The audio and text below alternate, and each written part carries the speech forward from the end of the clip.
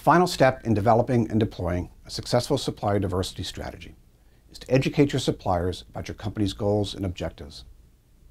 Developing a Tier 2 program where you ensure that your prime contractors contribute to your supplier diversity strategy creates a multiplier effect. More importantly, it ensures that everyone in your supply chain shares in your company's goals and helps you reach your objectives.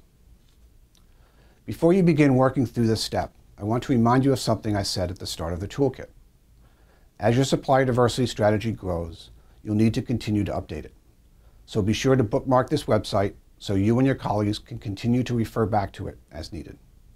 Also, be sure to stay in touch with us so we can have our own measure of success in knowing how well you are doing. On behalf of the Puget Sound Regional Council, the Northwest Minority Supplier Development Council, and the Business and Economic Development Center at the University of Washington's Foster School of Business, thank you for using this toolkit.